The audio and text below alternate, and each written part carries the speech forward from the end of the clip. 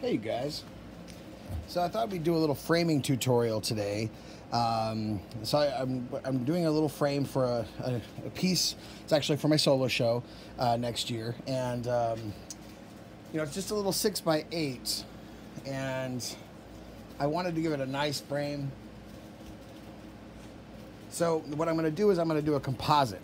So I started off by taking an old frame that I had that was just painted black. You can see that it had a couple of other layers of paint in it. There's some golds and some reds in there, and it's a pretty old, nice, solid wood frame.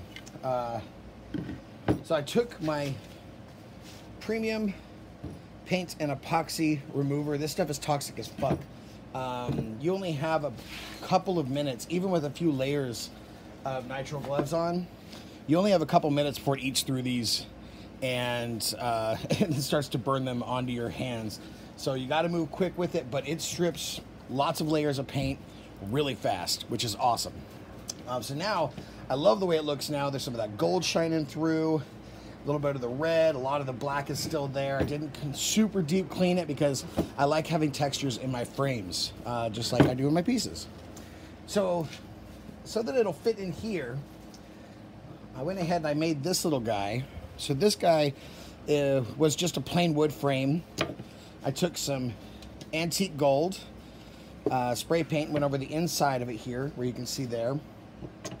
And I used an ebony stain for the outside of it. So that you can still see the wood grain through it. It still looks really nice.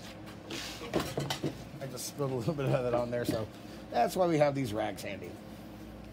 So anyway, so yeah, a little ebony stain. So it gives it like a nice antique feel. So I think that these are going to look really nice together. Now the only problem is this is too small for that. So to fix that problem, I cut another plank of wood, and that's going to go on the inside of this.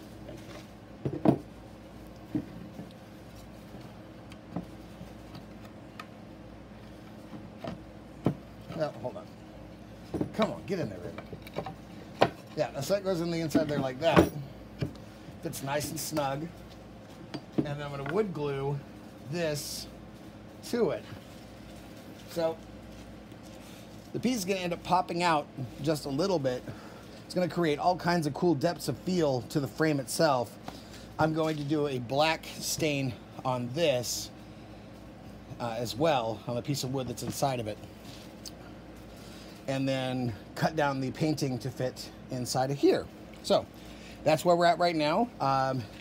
Next step, paint this, seal this to it, and do a couple of layers of stain onto this to see how it looks.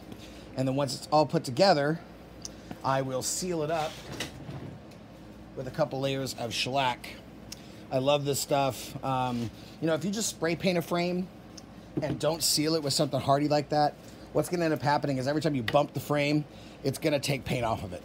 And you obviously don't want that. Frames get bumped. That's kind of what they're there for. They're there to protect the painting inside. So, yeah, we have stripped and stained. First layer of ebony stain on there. Probably the last layer too. It gave me a nice gray and darkened some areas. It looks pretty nice now. Still like that you can see some of the red and the gold through it, but it's just a little too light. I want a little more depth to it. I want to darken some of the corners. I want to, especially this area here around the rim, I want to get that nice and dark. So I'm gonna do my next trick that I love doing. This is probably not news to a lot of people, but I'm gonna use a spray paint, and I'm going to spray and then use some newsprint to wipe. For this, I use a satin enamel black from Ace. They're premium.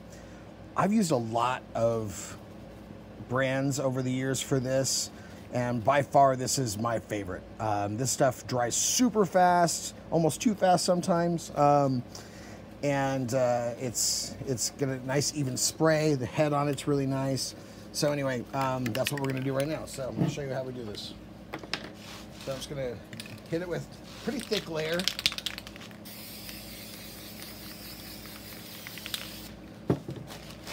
And then wipe.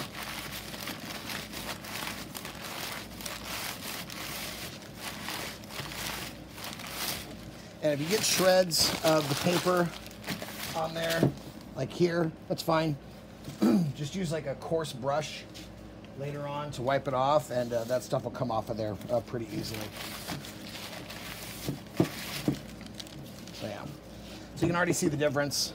Still some of the color showing through, especially like right here. It's just a little bit darker, and that's what I'm going for. So yeah, so that's it. All right, so here it is, the finished frame with the piece inside of it. So as you can see, like this is the smaller frame that I attached using the little piece of wood in the background. I love doing composite frames. I just think it looks really cool. You know, you get a lot more. I don't know, you get a lot more options when you're willing to put in a little work and make it look sweet. So yeah, still see a little bit. It's kind of hard to see in the video, but there's still a little bit of the old kind of poking through, so it's a little bit antiqued. But yeah, there's the back. So you see how I glued in the panel and then used some little pieces of metal to secure it in there. And then this is just glued in. I love this stuff. Everything I use is premium. I just realized today, like the spray paint's premium, the shellac, all that stuff. It's I don't know. I'm a sucker for a good word. But this stuff works great. I mean, that thing's not coming off, so you have to pry it out of there. But anyway, thanks for watching the tutorial. Happy framing. Bye.